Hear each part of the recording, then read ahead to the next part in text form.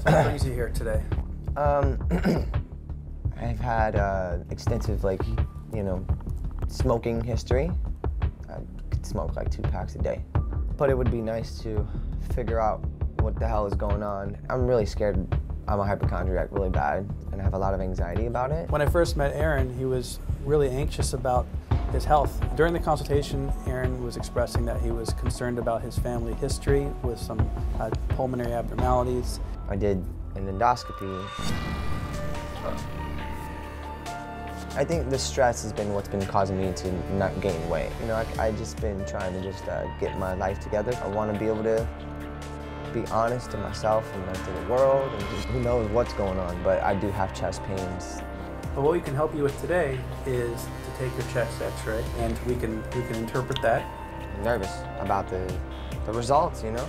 Like, even if it was something terrible, hopefully I can be strong and make sure I can heal my body, right? Because can't our bodies do that?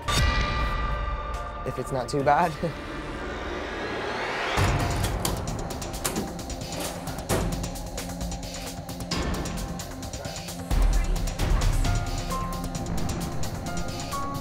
Do you see any reason for it to be extensive and to order a CT for this? Your doctor will decide if your symptoms are getting worse or better.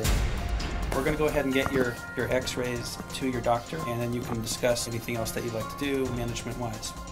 We just got to get to work and just, see what's going on. It's important to not be scared and to, regardless of what you think you have, just to go in there and just take care of it.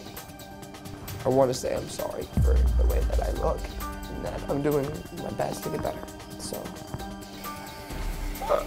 What startled me the most is the fact that in his esophagus, he had these white plaques, which is a sign of having a very weakened immune system. Whether he's malnourished, whether he has any liver issues, whether he has HIV.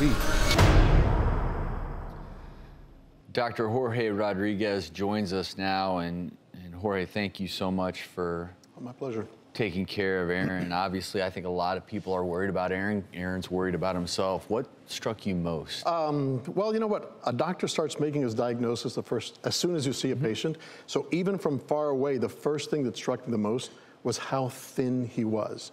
It just was not a normal look.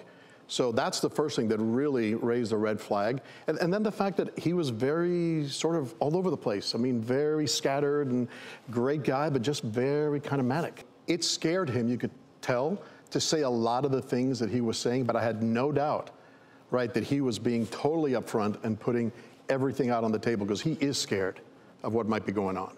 Before we go to break, how much did Aaron weigh when he came to see you? Aaron weighed, with clothes, 115 pounds. That's a... And Aaron is how tall? Aaron is what, around maybe 5'8", 5'9"? It's a body mass index of 17, which is critical. So if nothing else, that right there says something bad is going on.